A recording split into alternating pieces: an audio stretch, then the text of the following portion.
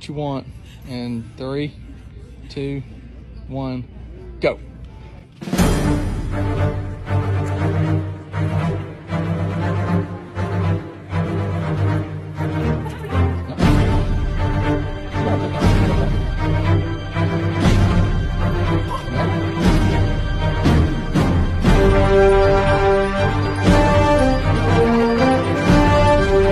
What's a habit you have that would horrify BookTok? I dog-ear pages all the time. I can show you.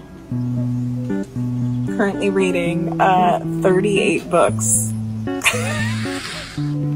break the spines of my books. Ew. I break the spine on paperbacks. I dog-ear. Sometimes I don't put any bookmark at all. I will get to the 3rd book in a series. Like, I'll have put all that effort in a trilogy, a finished trilogy. I'm so close to the end, and then just put it down. For no valid reason. I'll just stop, and I'll never know how it ends. Are these popular BookTok books worth it?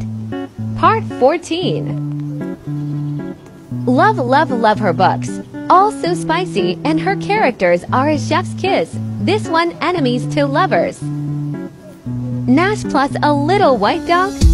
Swooning, I love the broody wounded hero type in a small town. The first book was great, and so were the second and third, a trilogy worth staying for. It's cute, and you can read it in a day, but I wouldn't run to get it. I did a reread on audio and must say, best audiobook I've ever listened to. It made me like the book more, so did Sam Claflin as Billy. Wait, I'm actually asking. What can be spicier than this? As a spicy bookstore owner, I thought I was reasonably qualified to answer this question.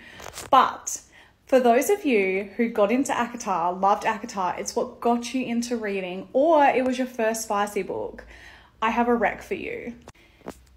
Dark Court Rising series by Beck McMaster. This is a complete series. There is 3 books and a novella. The novella's in the middle here. I don't have the last book. However, I do have a pile of the first ones. It is definitely adult. It is definitely ACOTAR vibes. And she's definitely steamier. Oh, bonus for my Aussies out there, Beck McMaster is an Australian author, so even better. Why did no one fucking warn me about this book before I picked it up? We were supposed to be friends.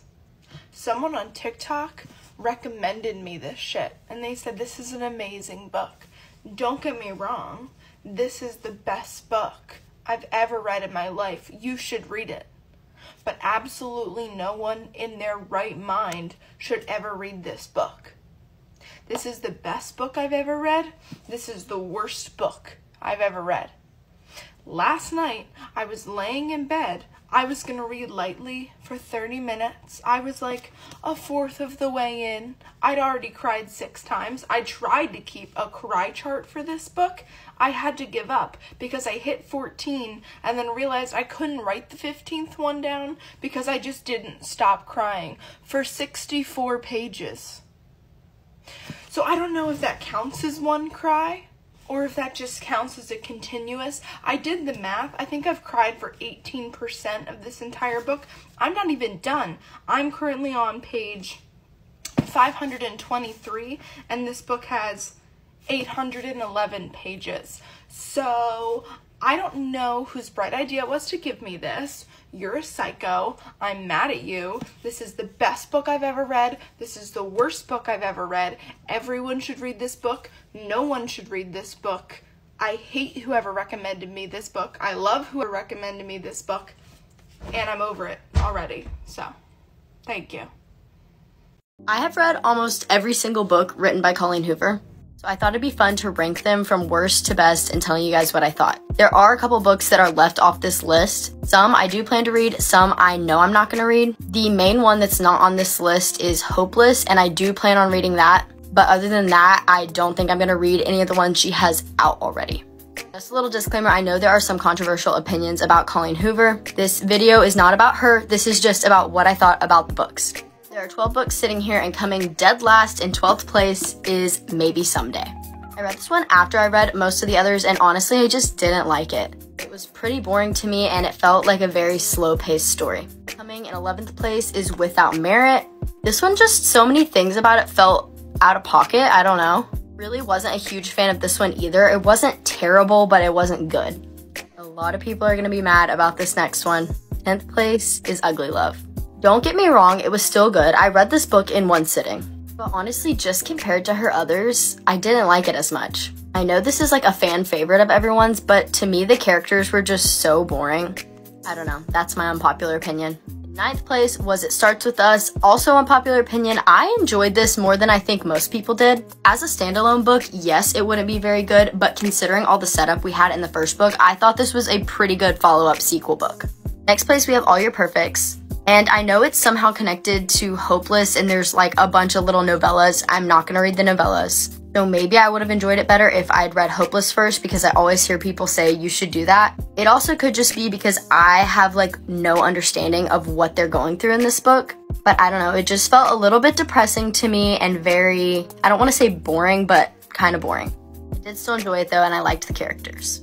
Next, we have my most recent Colleen Hoover read, Confess. Again, it wasn't great, it wasn't terrible, I liked it, but there was just others I liked a lot more than this one. Still have my top 7 left sitting over here, but I'm gonna have to make a part 2 to go through all those. Bye guys! These are my top fantasy romance book recommendations. I guarantee you will fly through all of these and just fall in love with the romance in these books. Once Upon a Broken Heart by Stephanie Garber.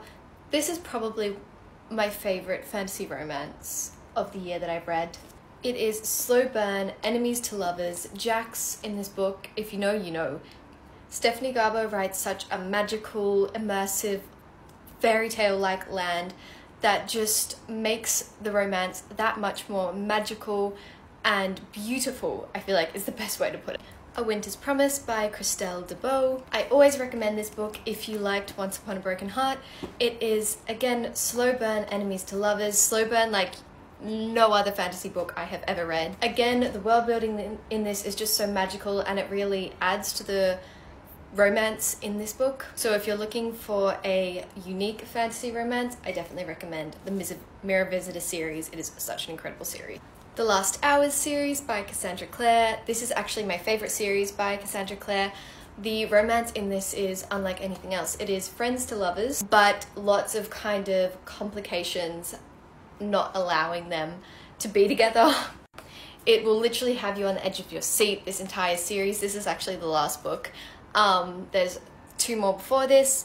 I just flew through these books. If you're looking for kind of a very light fantasy romance, but that's going to keep you very, very much engaged, I definitely go for Cassandra Clare's books. They're always very lighthearted, but kind of just very addictive. I feel like I can't do this genre without mentioning The Fourth Wing by Rebecca Yarros. The fantasy romance in this has been compared a lot to the romance in the ACOTAR series by Sarah J Maas. So if you liked that, I guarantee you will like this book if you've not read it already.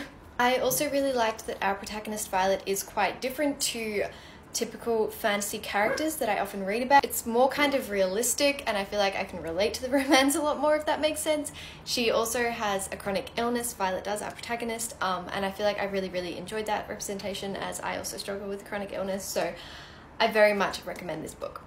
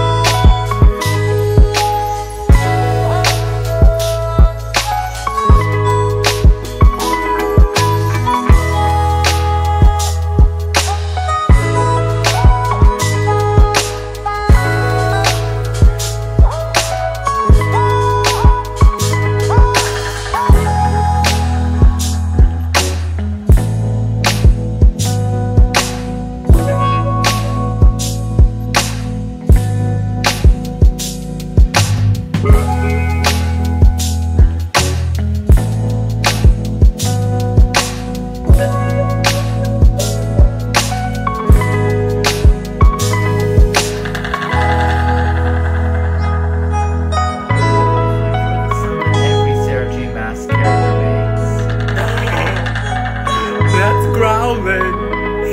I just want to fuck the dark lane.